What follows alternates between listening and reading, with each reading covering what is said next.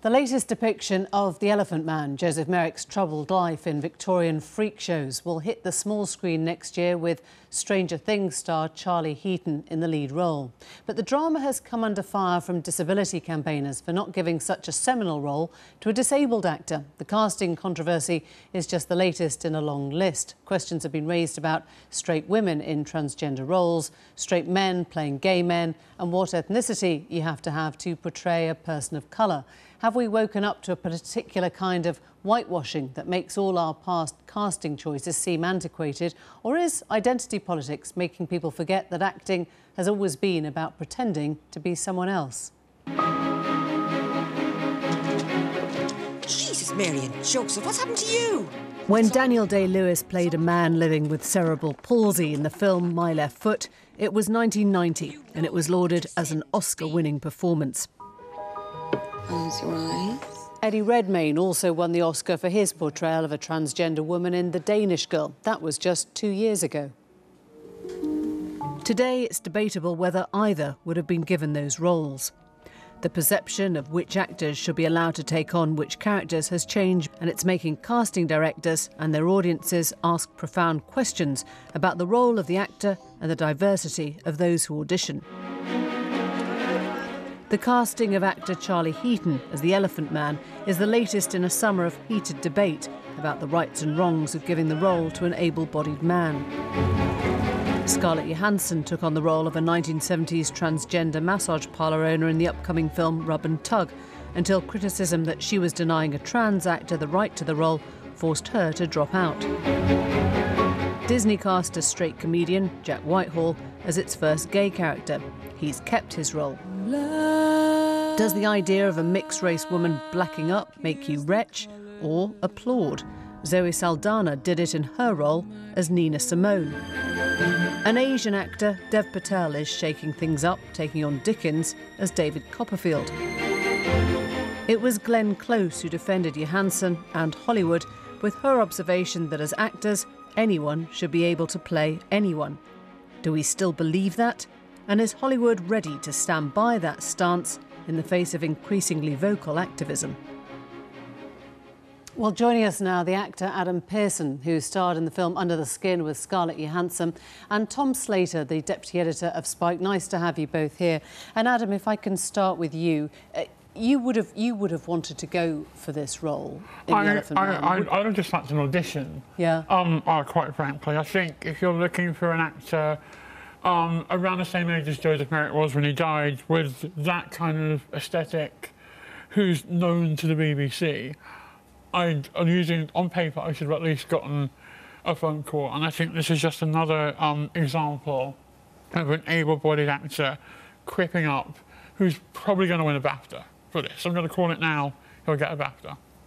And is your point that it didn't even come to you, or that you don't think an able-bodied actor could possibly act that role as well as you could have? I don't think it's anything to do with Charlie Heaton, and I think it's just a case of disabled actors not getting a fair shot, not just playing disabled roles, of playing any roles. And if a disabled actor can't get a look in at playing a disabled character, what chance do they have at getting anything else?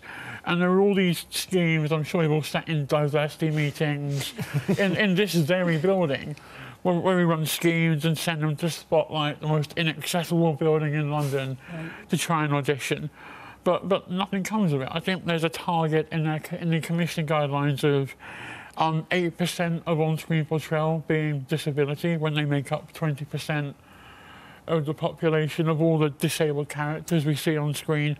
Only 5% are actually for real disabled, and the rest of it is just more creeping up. So, Tom, what do you think? Do you think this is lip service on the part of whoever it is that's doing the casting, or do you think that they think that there wouldn't be the audiences if Adam was in it? I mean, is that the worry, or is it just a total lack of bravery? Or is Well, I think none of us were in the room when those casting decisions were made, and I think it's important not necessarily to impute the worst motives when people make these decisions, but I think in terms of this specific debate, as well as many of the others that in the film you nodded to, there seems to be two aspects to this, one of which is the question of equal opportunity access. All of that is quite clear, particularly in relation to disabled roles. We're nowhere near where we need to be. But then there's this other part of the story, which is a lot of concern about representation, where you see a lot of discussion around, effectively, that only gay people should play gay roles, only straight people should play straight roles, and that to me is what is concerning, because that becomes limiting creatively, I think, and it's that piece of it that I wonder if you agree with Tom on that, Adam. You performed with Scarlett Johansson,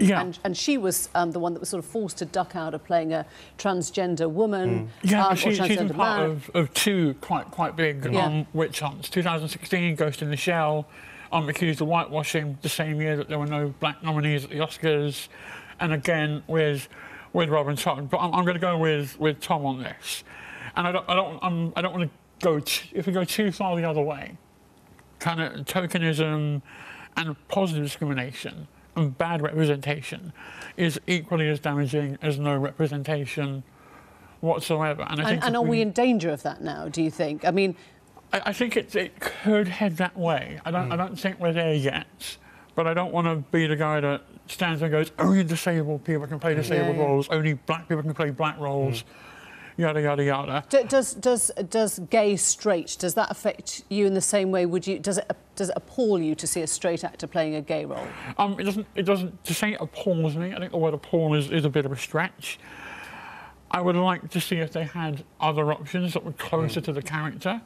Because, and the argument I've been getting a lot, I tweeted I was here, I've been on this debate for a few days on Twitter, and I think the argument, it's just acting, mate, doesn't quite cut it. No, I do think that's fair, but I also think the danger is that we are heading too far in that direction. I mean, because effectively we're having one of these scandals a week. You know, it was Jack Whitehall, then it was the case of Ruby Rose playing Batwoman in an upcoming TV show.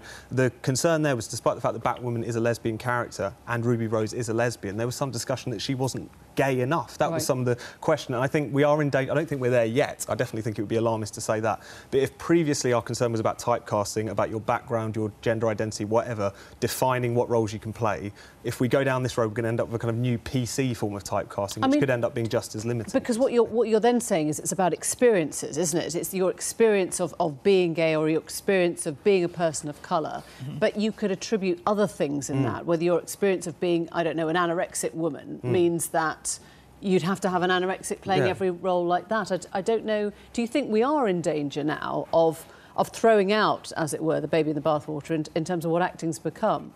Well, yeah, I mean, and for example, if, say, the Craze film, we didn't go out and cast for murderers and gangsters. There wasn't like a casting call in a prison to kind of nail that. And I've got no doubt that Charlie is gonna nail it. But I think as actors, you kind of bring your baggage to the table. I think everyone has that kind of that inner darkness, that inner self that they can tap into. And Charlie Heaton has no idea what it's like to be disabled or have a disfigurement. It doesn't mean he can't play it in, but it's that extra layer that is missing. I think that's a fair point, but I think it's also the nature of acting is the fact that you draw on your own experiences might not be exactly the same, but it's a kind of humanistic enterprise in that sense. You're relating to someone very unlike yourself, and I am worried that we're losing a bit of that in this discussion. Thank you both very much. Thanks for coming in.